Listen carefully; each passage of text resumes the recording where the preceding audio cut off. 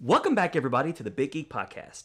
I'm your host, Ron Avis, and with me on the couch to my left is the Prince of Pixels himself, Nick Wright. And today we're going to talk about the top 10 games from failed consoles, and by that I mean TurboGrafx-16 and 3DO.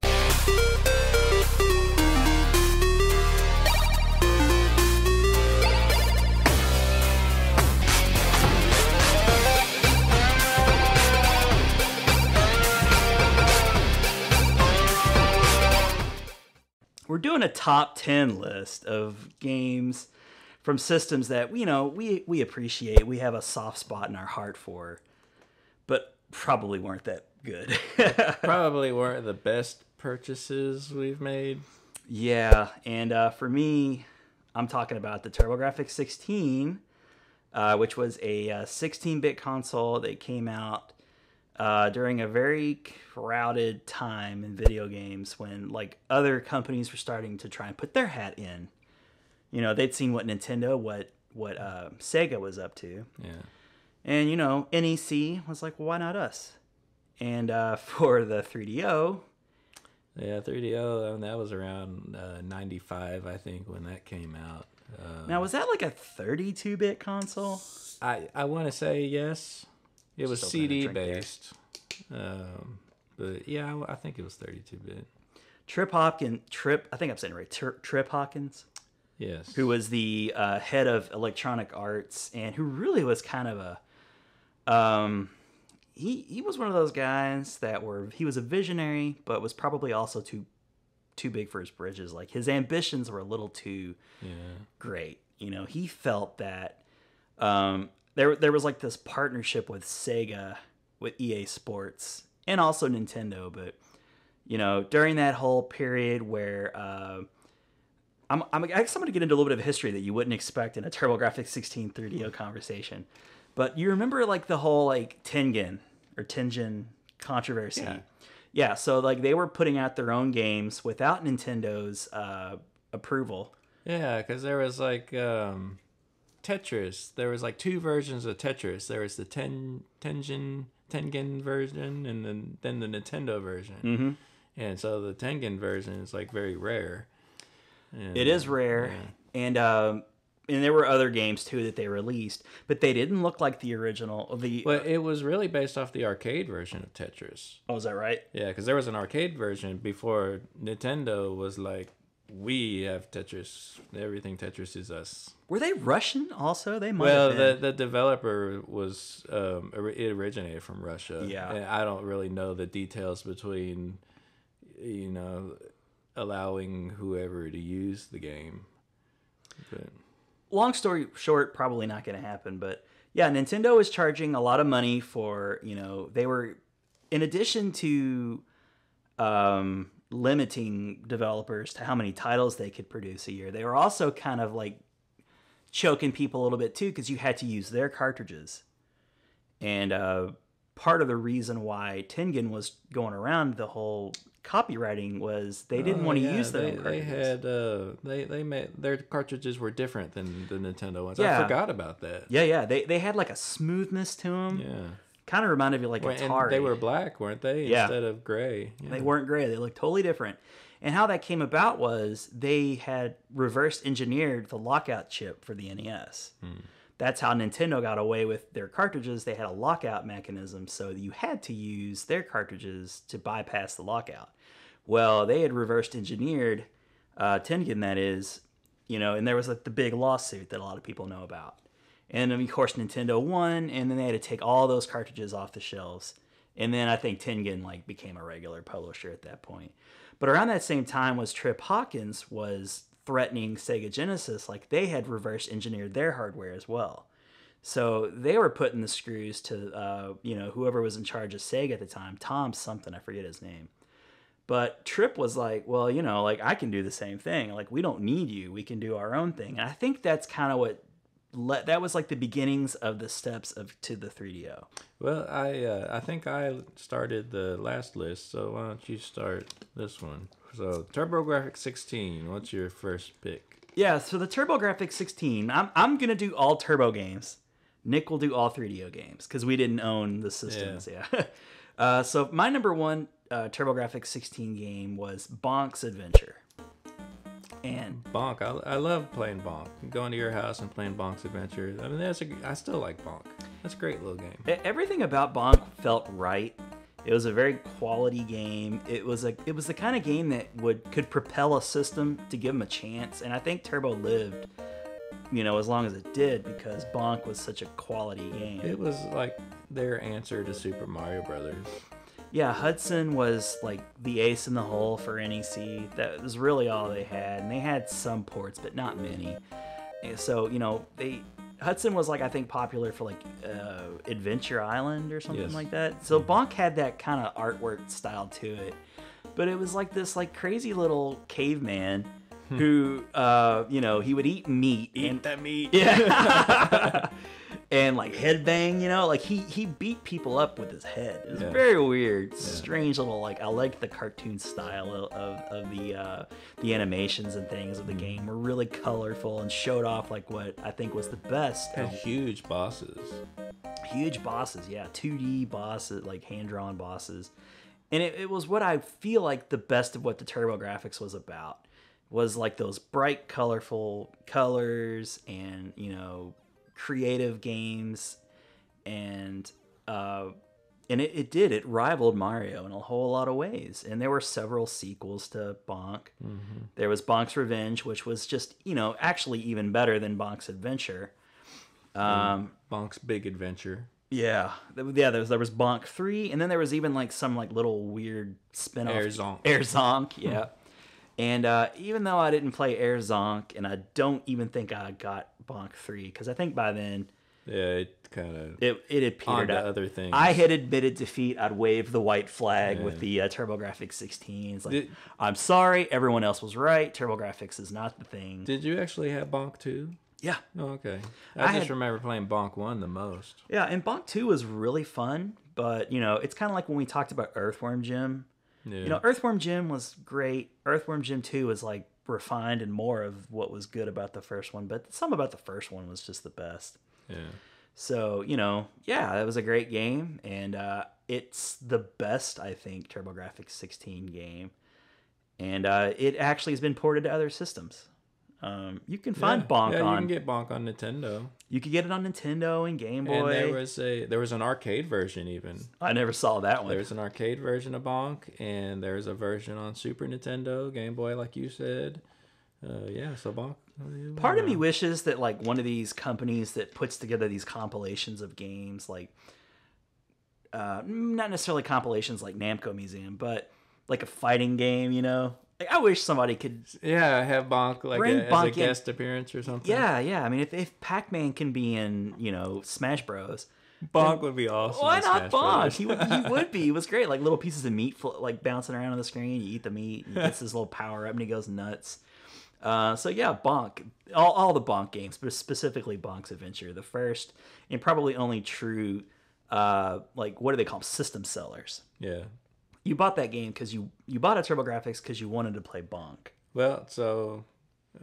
I'm done with my number one. Speaking of system sellers. System sellers. So, because this was the absolute system seller for me for the 3DO, and I think I've mentioned this before, so it's like no secret when I say Super Street Fighter 2 Turbo. The definitive... the reason I got the 3DO. Yeah. But it was a great port of Super Street Fighter 2 Turbo. I mean... Because really, the thing that really stands out to me, too, about this port, I don't remember a single load time. Because it's a CD-based game, That's noteworthy. Yeah, it was, I think, a really great port of Super Street Fighter 2 Turbo. And it was like the only way you could even get that game at the time. Yeah. I think next it came out like on the PC, and which I also got, but... I didn't have really a good enough computer to play it on. Now, did the 3DO have like the 6 buttons like layout, like the Saturn and like some of the other systems of its time? No, it was like a Genesis controller. It had the 3 buttons, and it had an L and an R button. And it had like kind of a little tiny start button. And so if you didn't have the special Capcom controller, which they did, they made a special... That was going to be my next question. Yeah, so you could have 6 buttons with the stock controller, by hitting like start and L and R, for, so you could get all 6. Yeah. But yeah, there was like a special Capcom controller, which I'll pull it out and I'll get a picture of that. Yeah, and, buddy. Can't, because it was BitGeek's really cool. Facebook page plug right there. I really, they had this same controller like for Super Nintendo also. I liked it because it had like it had a grip. There was like a little handle, like a grip on it, and then it kind of the rest kind of went out flat. Now wait, I remember like the one for Super Nintendo looked kind of shitty. Like it was like that ergonomic style. Well, you're talking about the joystick. Yeah, I didn't like that at all. Oh, okay. This was like a controller. Oh, an actual pad, like control pad. This was a pad. Okay. Yeah, it had like the little cross pad. Yeah, and just the 6 buttons like Street Fighter style. And you'll see the picture. I liked it. It was comfortable. It was weird looking, but it was comfortable. No, I think I remember it playing with it, like at your place. Because I had it on the Super Nintendo also, and I might have taken it to like Eric's house or whatever. I do actually think I remember, like, because Capcom would make their own controllers like that. Yeah. Totally forgot about those. And yeah, they were excellent. They were exactly what you'd want them to be. Yeah. Because you could map your controller in a way where when I played Street Fighter, it was all about fierce and jabs and like those kind of, like, I never really did the medium kicks a whole lot. Yeah. Unless it was required for like a Balrog character. Yeah, so really, I mean, the stock controller was doable. Mm-hmm. I mean, it was totally doable on the Super Nintendo, so totally doable on 3DO as well. But and the neat thing, we've talked about before about the consoles that were like the Dreamcast and the GameCube, that would have like the 4 ports on the front for multiplayer. A neat thing about the 3DO was it had 1 port on the front. The controller, well, I take it might have had 2 ports. I forget. I'd have to look. But the controller had another port on it, and you would daisy chain off of the controllers to have as many players as whatever the game would support. So, like, we would be tethered to each other? Yeah. So, like, you would plug player 1 into the console. Yeah. Player 2 would plug into player 1's controller. Player 3 would plug into and player 2's that worked okay, because controller. in my mind, that sounds totally, like, asinine and horrible. There was what was it called? The Sidewinder? There was a PC Windows controller that did the same thing. I think I had a Sidewinder. And it was good. I mean, in the age that you didn't have the wireless controllers like now. You're right. Just, Boy, are we so spoiled nowadays. Yeah, because, I mean, it freed up having to have all these ports. And so if you wanted to have an 8-player game, I don't remember whatever 3DO game, what the top that it would support. I don't know. Well, they were thinking ahead. But yeah. And you didn't need a turbo tap or some extra additional accessory. So in a way, that's very forward thinking. So that was pretty cool of them. And you know what? A game that maybe they took advantage of that could be like a Madden game or something. Yeah. Because you got 11 guys on each side. Technically, you could maybe have 4 on each team. Who knows?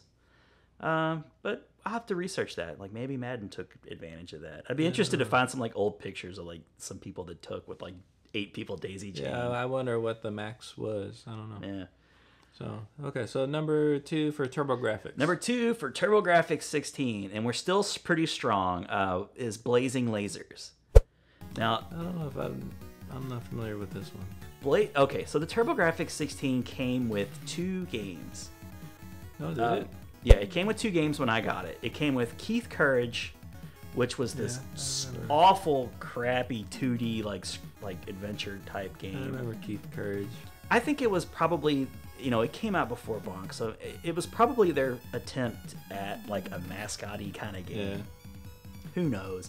And in fact, when I like watch old gameplay footage of it, it reminds me of like those like Wonder Boy type games. Yeah. The graphics were colorful and everything, but it controlled like poop.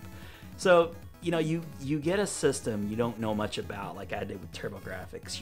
You're in totally unfamiliar waters. No Mario, no licenses you're familiar with. So I put in Keith Courage, very underwhelmed. Well, it came with this other game called Blazing Lasers, which was one of those, shooting games, like bullet hell type deals. Yeah. And I remember like just being so taken aback by how much fun that game was. And it instantly hooked me. And that was the game that I played for a long, long time before like a game like Bonk had time to come along. And it turned out that even though I didn't realize it at the time, those types of games were huge in the 16-bit era. There were lots of games, and like it wasn't the first. It didn't pioneer like games like R-Type were like the original versions of those games.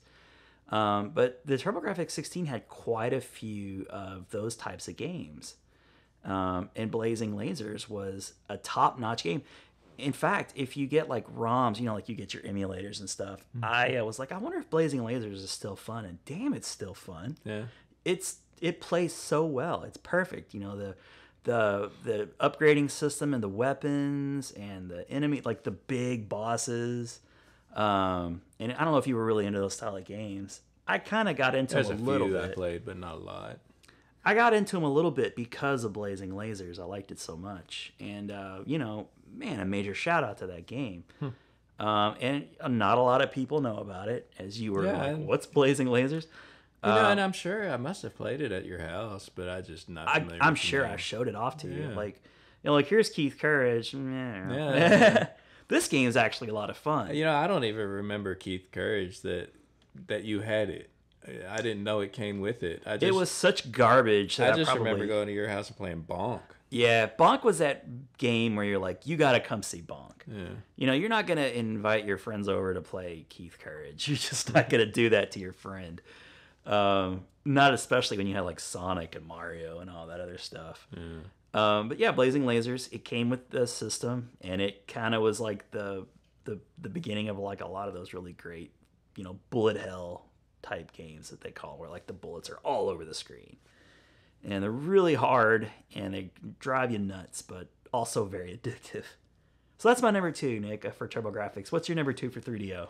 Well, coincidentally, since your number 2 was the Pac-In game, my number 2 for 3DO is the Pac-In game, which is Gex. So Gex, I remember Gex. Gex, I probably would have never really given it a second look had it have been, a game on the shelf. But since it was the Pac-In game, okay, you're gonna give it a shot. And it was a fun little game. I mean, the controls were, not perfect, but it was fun. It was, a little side scroller, and it mascot-y, kind of like you were saying with the other game. I remember he had a lot of personality. I remember seeing ads of him in a tuxedo, and that's not this one though. That's not this one. No, that's when later on there were like X games on the PlayStation. Oh, okay. You're thinking of that Probably. But yeah, they hired but he'd have a sense of humor. A comedian to do like all the voice work. I forget his name now, Dana or something or other, I think. But and often, which is kind of par for the course for such things, where there's like pre-recorded lines, it repeats itself a lot. Yeah. But it was a good little game. I liked it. I mean, I liked how he would crawl on walls. Yeah. And there was kind of a 3-dimensional kind of, twisting of the worlds, if I remember correctly. Because I watched you play it a few times. Maybe I'm thinking of another. You might be thinking of the other ones. But yeah, he did crawl on the wall. Like you could duck low and kind of scurry along low, and he would stick to walls, and you could kind of climb like sideways. Yeah, because Gex was a gecko. He was a lizard, and he had his tongue, so you would eat flies and stuff and get power-ups. And it was like the game on the 3DO that made me want a 3DO. Maybe not want a 3DO, but made me curious about a 3DO. It was definitely the best, I think, that unique game that the 3DO had to offer. That wasn't like some kind of a port that other things had also. Yeah. And each board, it had kind of a theme to it for like different kind of genres for like TV, because everything was like about TV with Gex. And but yeah, it was a fun little game. Did he jump in and out of scenarios like that movie with John Ritter from Stay Tuned or whatever? Do you remember that? No, I don't remember that. Oh, okay. Oh, not important for this, I guess. but you mentioned themes, were they sets? One was like a kind of a horror theme, It was kind of like a graveyard or something, Yeah. and another. I don't even remember what it looked like, but I remember Gex making comments about like this looks like from Gilligan's Island or something like he would say things like that. Gotcha. And he would make fun of the boss. It was like this kind of TV creature guy that was named Rez or something like that. So it was just another one of those like 90s sarcastic characters that he would make, just quipping all over the place. Yeah, he's like he would say something about the boss being like Darth Vader's younger brother or something like that. Gotcha. But it was cute. Yeah, I mean it looked like a fun game, and as you said to me, I was like, you're probably thinking of like the PlayStation. It did get ported out. Like it was a strong enough IP to get to escape the 3DO. They ended up making at least 2, maybe 3. I remember a third one. Yeah, because there was like Gex, Enter the Gecko. Yeah, and remember that title. Yeah, there was a few other games, and these other ones I think went more 3D style, which is what you might have been thinking of earlier. Yeah, because I know I played at least one of those other ones on the PlayStation at one point. Cool. Well, are we ready to get back to the TurboGrafx-16? So TurboGrafx-16, what's number 3? Okay, so number 3 for me is going to be a game that I actually know that you enjoyed too a lot. Is Ninja Spirit. Yeah, I do like Ninja Spirit. That was a good game. It's another one of those games. It was completely unique. They made it up. It wasn't a name you recognized like Shinobi or. They just TurboGrafx couldn't afford to port, really. They had to come up with all their own original stuff. And thankfully, a lot of them were really good, and Ninja Spirits was one of those games. It reminds me of like a really deep Ninja Gaiden, like the Nintendo version. Yeah. Where you're like, you're a ninja, and you're, like there's magic, and it had a really neat upgrade system too, where you could get power-ups, and you'd have like ninjas following you, like shadowing you. So, like in a shooter, you would get more powered up as the levels went along, and the more powered up you were, it was easier to defeat the bosses at the end. So, like if you had like 2 or 3 of those like shadowing characters, you could kind of, jump up and then come down, and you'd have like a ninja stacked like the whole screen, like doing ninja stars and with the blades. And if you did it right, the character that mattered, because your little ninjas wouldn't take damage, only you would take damage. The shadows. The shadows could be in all the dangerous places doing the damage, and you'd kind of be like off protecting yourself. So the game was really deep in that respect. There was a pretty robust weapons and upgrade system, and I just remember the graphics being really top notch. The music was really good. It was really tight. The game was really controlled really well. And I know I'm not alone on this, too, because we have this thing called the Louisville Arcade Expo that happens once a year, where you get all the arcades and you get that great nostalgic feels. But they also have those little side rooms where it's like the Hall of Consoles. And anytime it seems like there's a TurboGrafx-16 on display, it's not Bonk. There's Ninja Spirit. It's Ninja Spirit.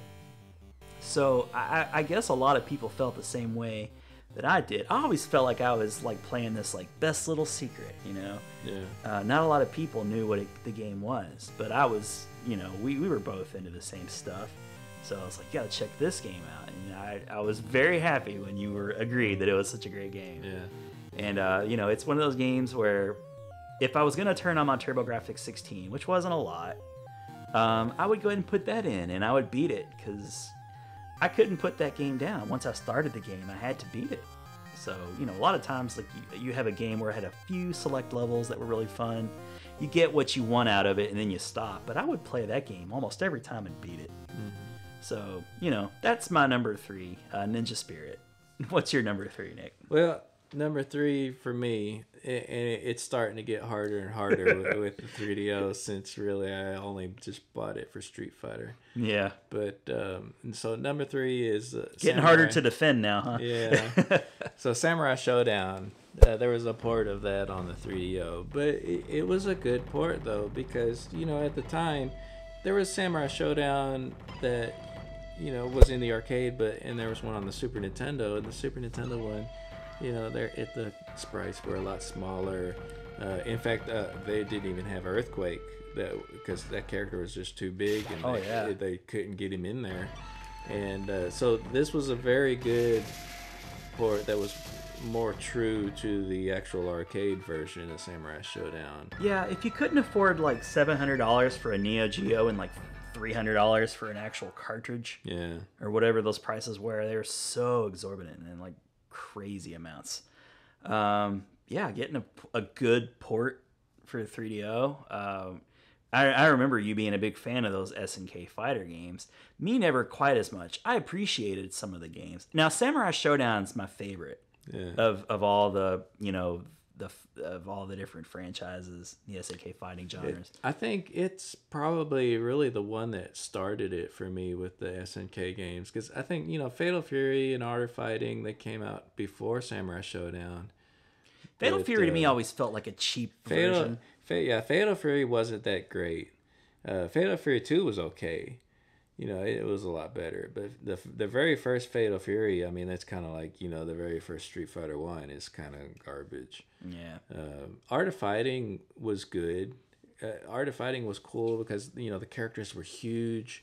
It was hard, though. It was just really hard. You could either not even get past the first guy, or you get past the first guy, but the second guy's too hard, I wish I could do a list of Neo Geo like this, but obviously not many people could afford a Neo Geo. Yeah.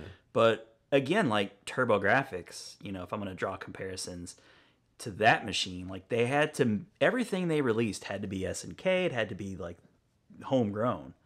And they made the best out of that. Like, they really did put out some solid franchises. Yeah, they're good games. And if you have a Nintendo Switch, it's a great time because, they keep releasing those, weekly almost Neo Geo classic games. But yeah, Samurai Showdown was fun because you had weapons.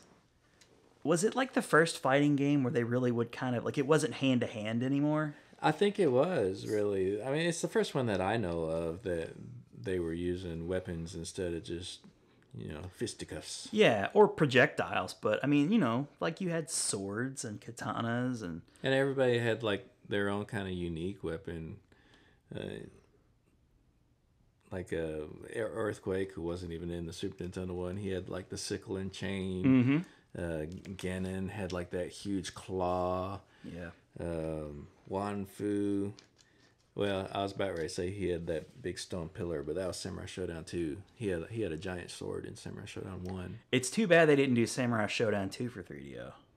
Yeah. That would have been love right there. 2 was very good. 2's, I think, my favorite of the series. But, it was Samurai Showdown 1.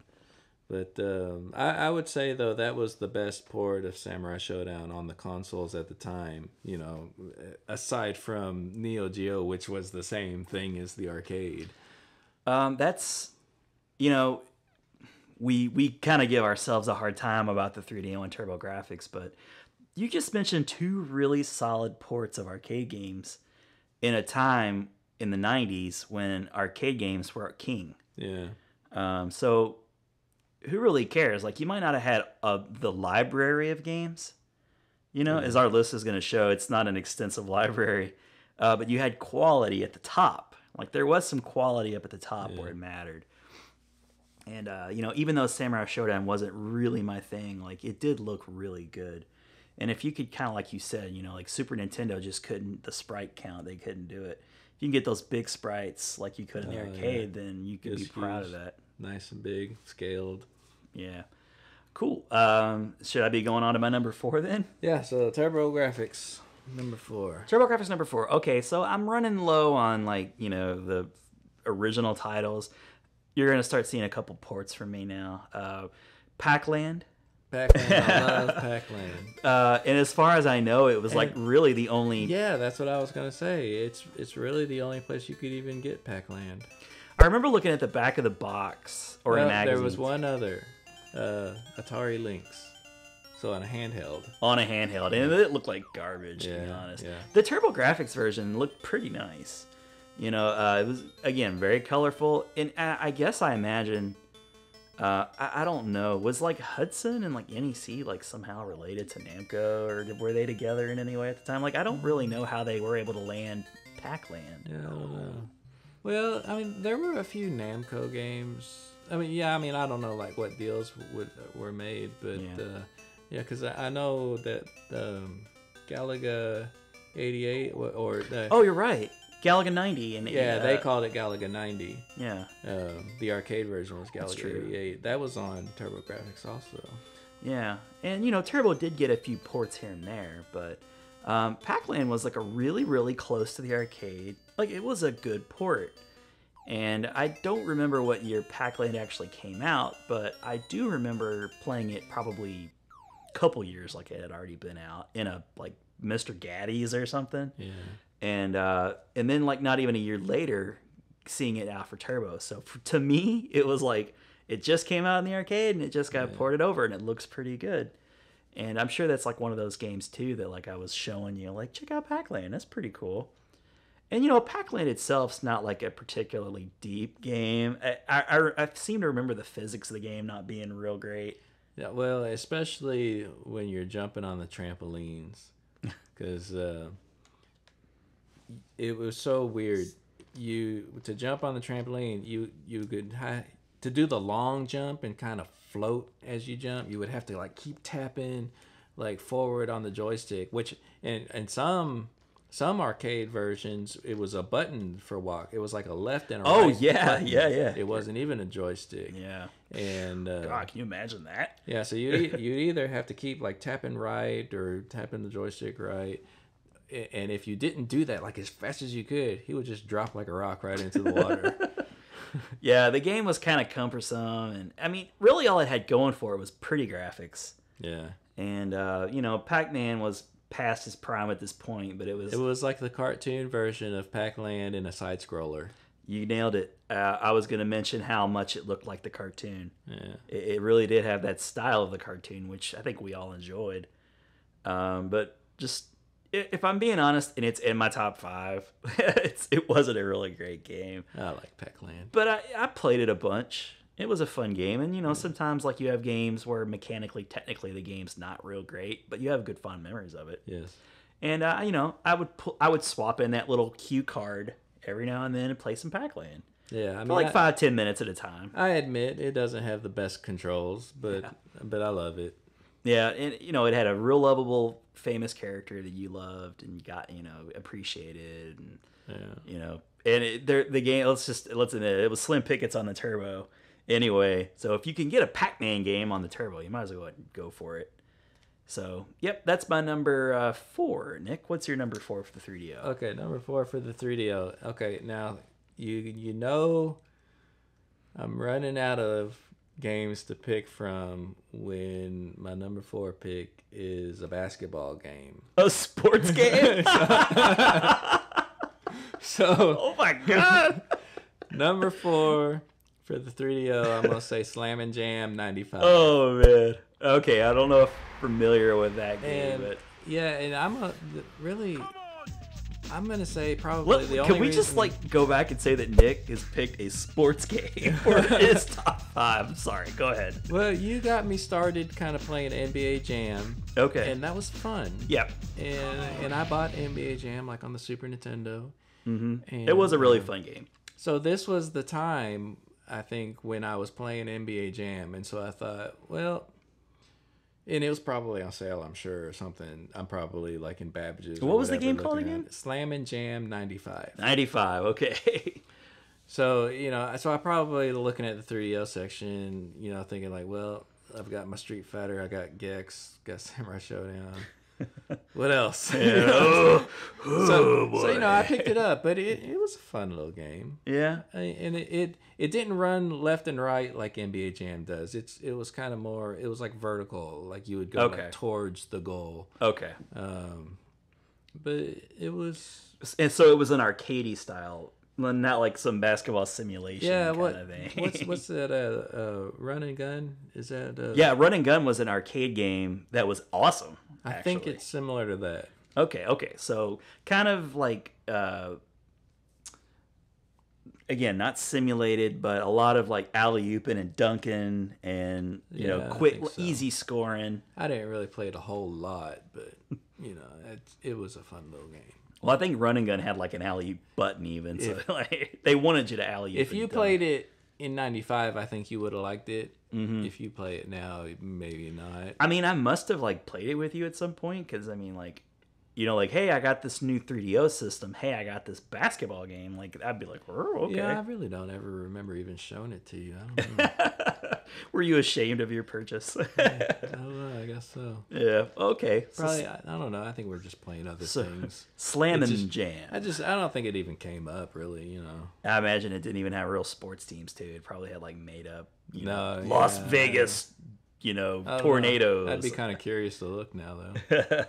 Well, when I'm putting the video together later, I'm sure I'll probably go look for some. If I could find some footage and throw it up on there and see, if it's something I remember or not. But I'm all kidding aside. I'm sure it was probably a fun game. Yeah. Especially if it was like that run and gun type game, which I actually did play in arcades and thought it was quite fun. And you're right. Around those like early to mid '90s, NBA Jam was like so popular. So if you could get a kind of version of that on your 3DO, might as well get it. So number what are we at 5? Number 5 for me. For TurboGrafx-16. Yeah, and I'm gonna do a little shout out thing like I like to do sometimes here, right around 5th pick. I'm gonna pick a game that was really fun for me in the arcades. This 5th pick, when I reveal it, it's mostly for the arcade memory of the arcade. So I at least want to give a couple shout outs to true TurboGrafx-16 games. Bomberman 94 was like a really good, solid Bomberman game that a lot of people would put on their number 1 for TurboGrafx-16. Yeah. Fun game. Splatterhouse, which was like... Well, and now Splatterhouse, that was Namco too, right? I don't think so. No? Which is why, like, when we were doing that Let's Play, or BitGeek Plays video for the Namco Museum game, we were talking about how, like, odd it was that Splatterhouse kind of showed up. And I could be wrong, and if I'm wrong, I'll put something on the screen, but I don't think it was Namco. Yeah, well, I almost want to say it was like some other. If it's on the Namco Museum, it's got to be Namco. I know, and I'm sure I'm wrong. Because they've already got the Pac-Land, Galaga, so Splatterhouse. Could be Namco. They had their game. I guess it was a Namco game that I never ever realized was a Namco game. Yeah, because it was like such a gory game.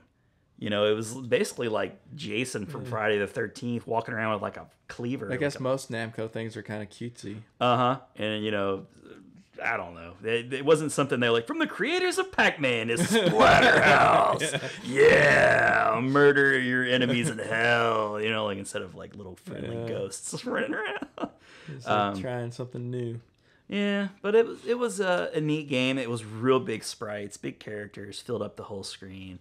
I do remember trying that out a little bit. Yeah, and it's it's a game now where you're like, eh. Yeah. It's totally just for nostalgia reasons, and you're not gonna pick it up and play it to the end. And let's see, what other games can I think of? Legendary Axe was kind of a good game. Mm-hmm. But those are my shout outs. Do you have any shout outs for 3DO that you'd like to mention? Well, not so much shout outs as far as like a dishonorable mention. Okay. Yeah, because when you're talking about 3DO, you immediately think of Way of the Warrior, and that is the most awful game. Yeah, it's their answer to Mortal Kombat. They tried to make their own Mortal Kombat. They got the digitized actors. I think I made a joke about Way of the Warrior in our Sega Genesis. Yeah, I think we've already kind of talked about it, but yeah, it's awful. It's I got it there was like some kind of a bundle pack that I got it with, and so I ended up trying it out because of this bundle that I got, like about 4 or 5 games for like whatever price. Morbid curiosity. Yeah. I'll admit though, Way of the Warrior being in that bundle was pretty much the reason I got the bundle. Like, well, let's check it out. Let's see if my suspicions were correct. Yeah, it's not good. It reminds me of that arcade, that really rare unreleased arcade game that we saw. Oh, the Tattoo Assassins? Yes, is it like that? It's a lot like that. Oh my god. So it's fun to play for its worse awfulness. Controls. Ooh, god, Jesus. Yeah, I mean, it looks fine. Mm-hmm. You know, if you look at it still, it looks kind of neat, sort of. It can't be that bad, right? But yeah, the controls are It terrible. can't be that bad.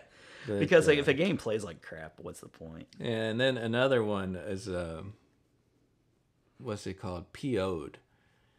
It's like Doom and Wolfenstein. It's like those games. Yeah.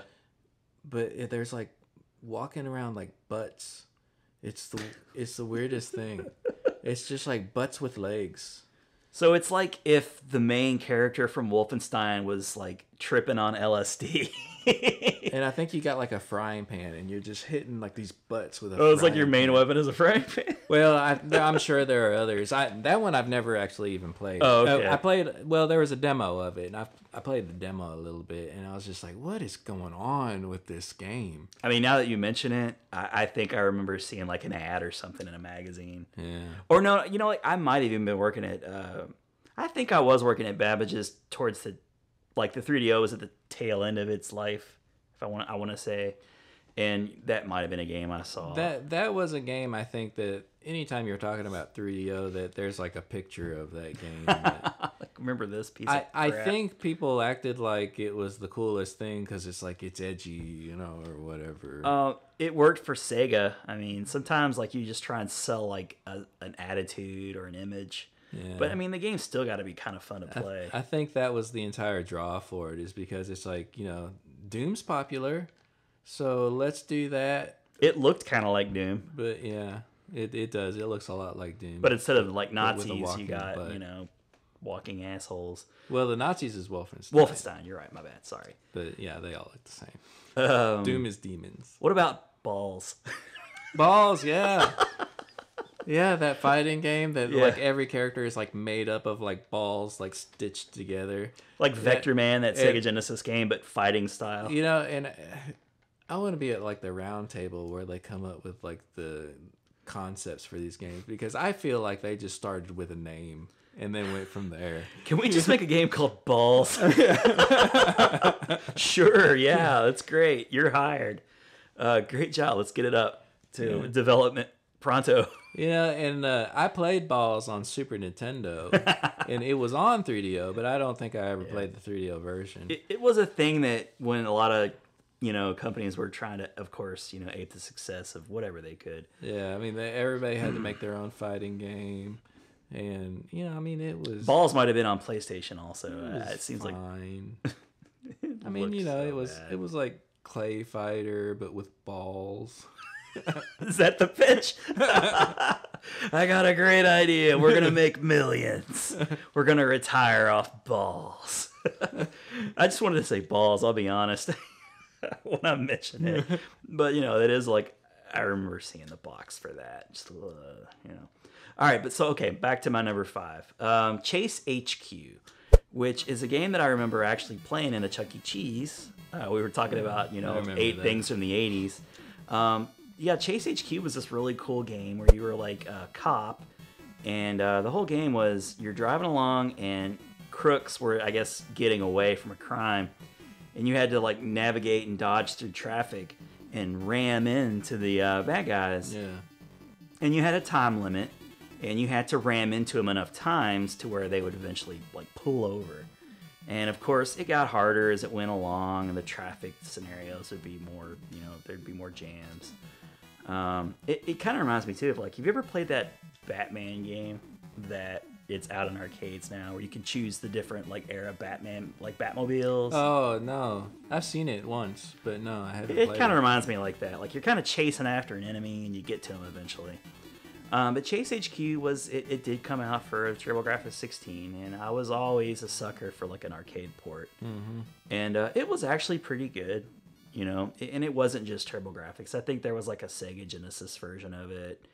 And, you know, it got ported to like other things too, like Game Boy, which I never played, but can't imagine it being any Chase good. HQ's on Game Boy? Yeah, can you imagine that? What was that game? A lot of times that you see a game and you're excited that it's released for the console that you have, but you can't see past the excitement of the game. You start to think about the logistics of the game. Like, oh, God, what's this game actually going to be like? Is it going to be Dragon's Lair for the NES? Right. But, you know, for the TurboGrafx, it handled those that effect of the driving, like there was another game too. I think it was called like Victory Run. It was another one of those outrun style games. Yeah. It was not a great game, but Chase HQ was a fun game. And it was a Taito game, I think. Yeah. Which Taito, I'm not sure how it's pronounced. Taito, I think. Yeah, Taito was like one of those like, really reputable arcade guys, like Data Space East. Invaders.